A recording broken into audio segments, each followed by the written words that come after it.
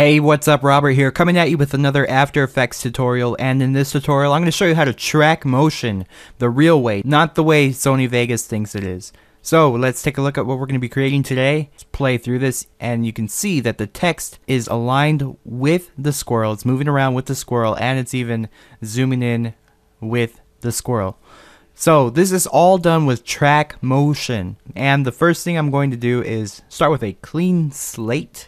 Delete these two layers and just have the movie layer in its own comp. Now what I'm going to do is select the text, and I'm going to go ahead and type in nuts. And I'm sure you all know why squirrels swim on their back, to keep their nuts dry. So the next thing I'm going to do is create a new null object. So layer new null object. We can leave that the same or hit enter and rename it to track layer. Now what I'm going to do is open up my tracker window. So I'm going to go to window, tracker, and I'm going to go ahead and select my movie clip here, choose track motion, and you should come up with the movie clip in the motion source, and all this should be fine just the way it is. We can choose what we want to track, the position. I also want to track the rotation and the scale. Now this comes up with 2 track points. So what I'm going to go ahead and do is just bring these up. Oh, this one got a little carried away. Bring these up. I'm going to bring this one on the nose and this one on the eye. Zoom in here and just kind of pick this eye out here. And then I'm going to go ahead and put this one on the nose. Now these might not be the best tracking spots. If you're trying to track out a person, you can track the eyebrows or the nostrils or any other high contrast source. You can even put a dot or 2 dots somewhere on the clip or on the person to help out with that tracking as well.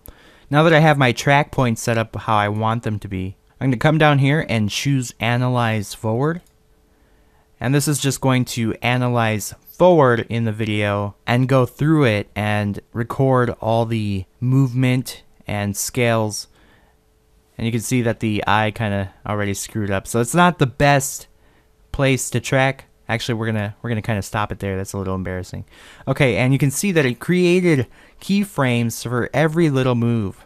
So I could have just, sat here for 11 hours and did this by hand, or you can use track motion. Now let's say it kind of skipped a couple frames or it didn't do something right. You can always go in here and manually change each keyframe if you want. And when you're happy with the results, you can make sure that your motion target is on this track layer. We want it to be on the null object layer, and if it's not, you can go to edit target and choose that layer that you want to apply the motion to. It's usually the topmost layer, or you can choose it yourself. Then hit apply, and we want to apply this to X and Y. Click OK. And now we have all these keyframes. We can get rid of all that and choose the nuts text layer. And we want to parent this with the track layer. We can either pick whip it, just click and pick whip it, or click the little drop down and choose the layer you want it to parent. If you're not seeing any of this, you can go down here and toggle switches / modes, and that'll, show other options, which it doesn't even change. Or you can hit F4. Now that that's parented to the null object, the text is parented to the null object, you can see that it moves around with the squirrel. So if I preview this here, you can see that right there it starts moving, and then we zoom in and the text gets bigger as well. So now you know how to track motion in After Effects. Now this doesn't just have to be text.